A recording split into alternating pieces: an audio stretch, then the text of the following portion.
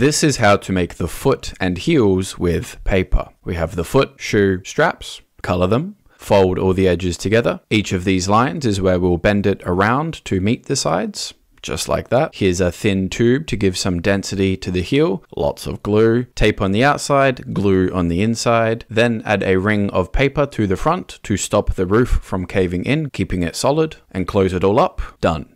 Here's our foot, there's our ankle joint, and this just slides right in. Beautiful.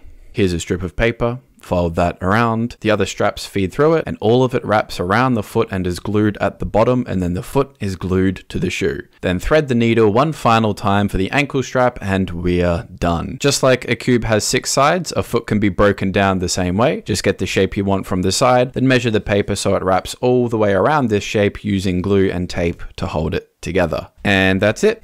Bye-bye.